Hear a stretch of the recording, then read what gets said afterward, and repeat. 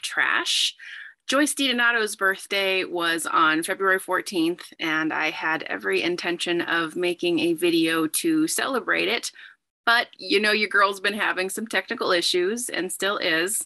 I think this is my third attempt to make this video. So if this is the one you see, we did it, guys. We did it. We did it, Joe. Also, yes, I had a piece of cake to celebrate her birthday.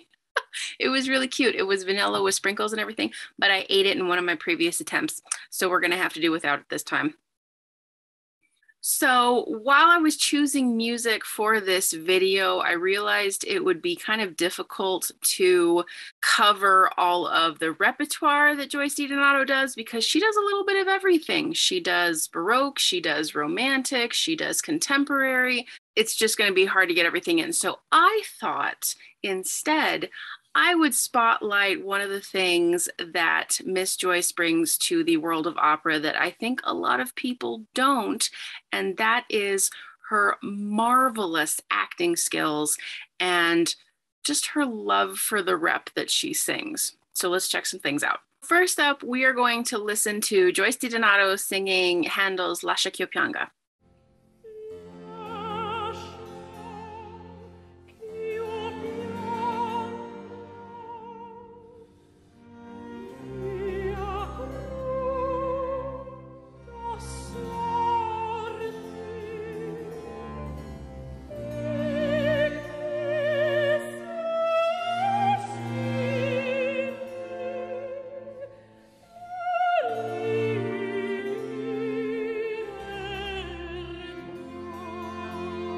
Okay, so first of all, this is a concert setting, but the emotion she's bringing to this piece is easily something that could be used on stage. I chose this piece because if you study singing in school, if you study music in school, this is probably the first piece that you were given to sing from operatic repertoire. And God knows all of us got up on stage and sang this dead-eyed and petrified. So it's really nice to see an artist bring a really great skill level to it and a lot of heart and soul.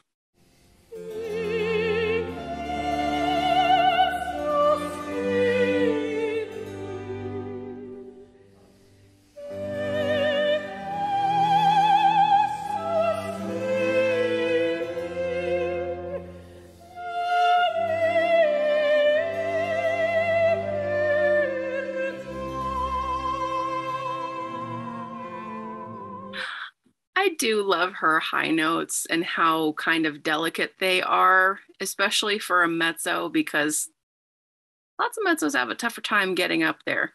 So I just appreciate the crispness of it, you know?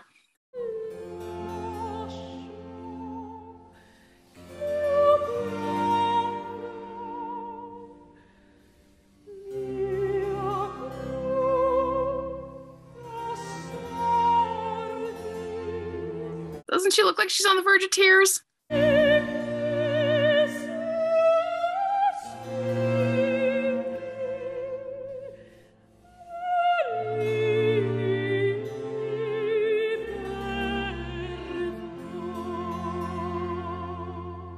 She's got me feeling things, guys. Yes.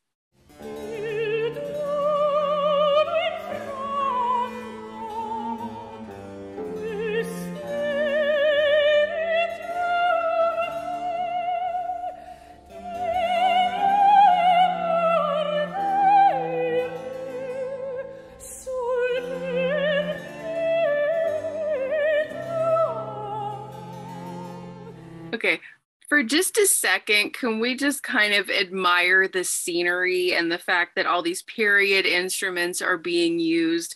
This is an experience that I, as a singer, have not had the pleasure of doing, and I'm hella jealous of Joyce right now.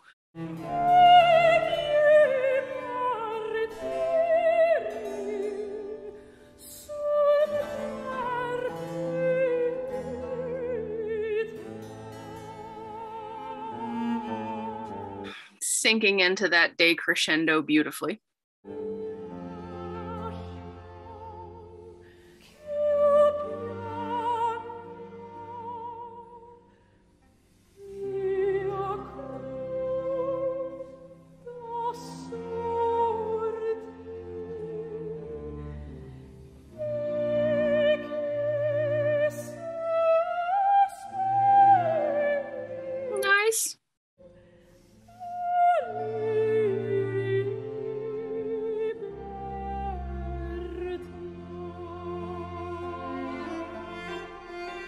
She just strings things out so beautifully, I think, and really brings so much emotion to a piece that, like I said, is not usually sung with a lot of feeling from most of us. So for the next clip, I love me some Donizetti, so we're going to listen to Joyce DiDonato sing some Maria Stuarda.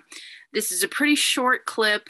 It's kind of ensemble involved, but again, her acting in this is tremendous.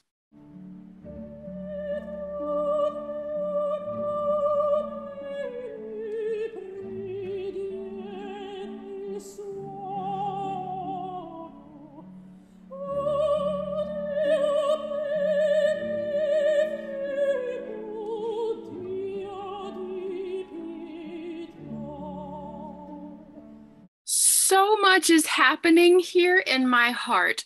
First of all, that was such a lovely, delicate onset for this beautiful prayer-like piece. Those tears glittering in her eyes. She's so earnest in singing this.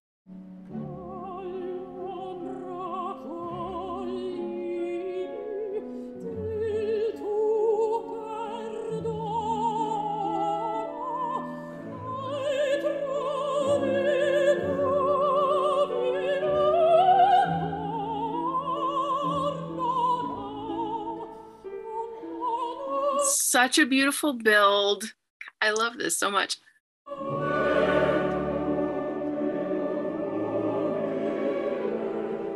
She sure knows how to back off of things. That is beautiful.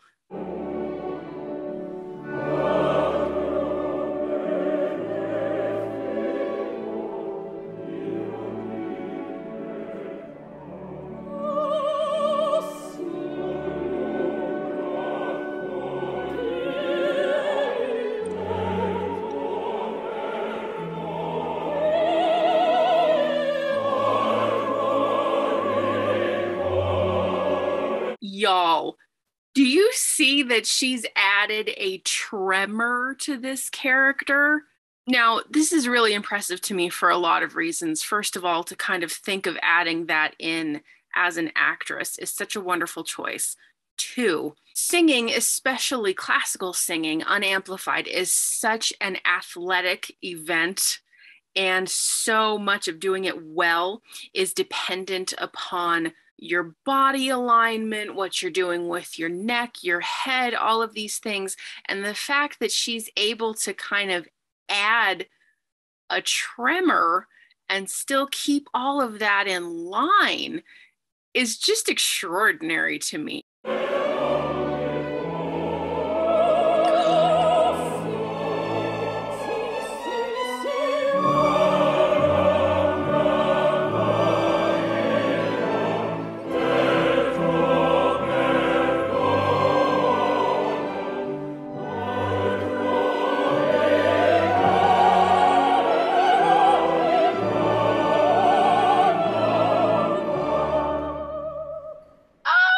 Just stunning. Eyes looking heavenward, looking to other characters for backup.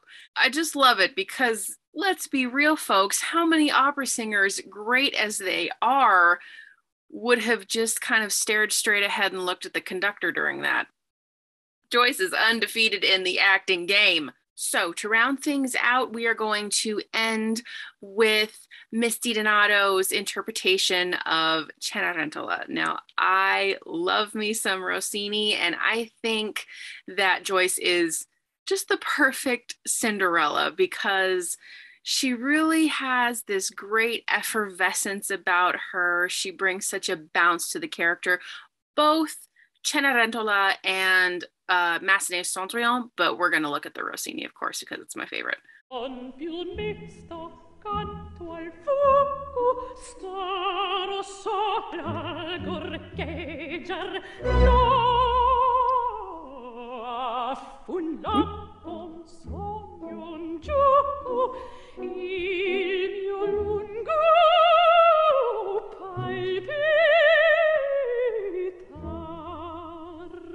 This is such a cute production because it really reminds me of like some of those cartoons from back in the old days. It's so cute. And I just really love how Joyce DiDonato has us all convinced that she is Cinderella. She's met her prince. She's finally happy. It's just a great quality that she has.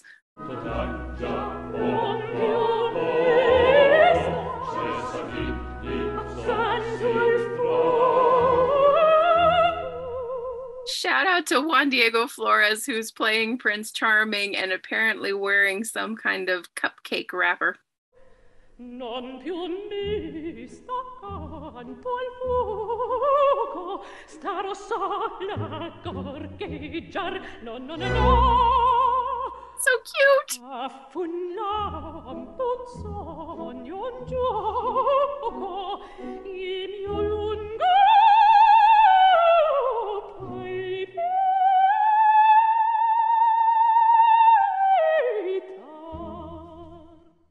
adorable. Also, Color Tourist Singers, weigh in the comments and tell me what it's like to have a voice that is that beautifully flexible and can do things like that, because I will never know and I would like to live vicariously through you. Here comes the finale, my favorite part. Ah!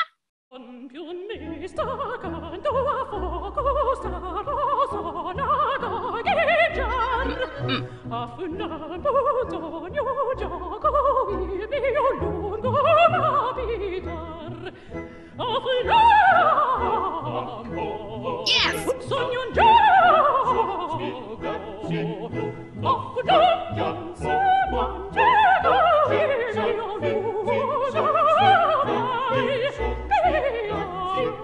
You cannot tell me she is not having an absolute blast singing this.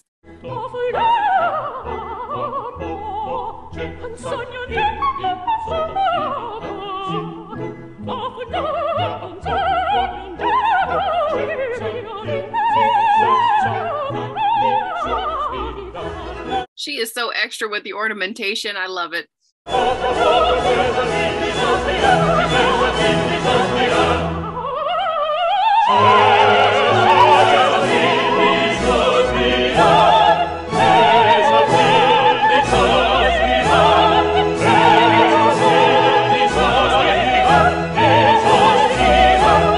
Confetti was such a nice touch.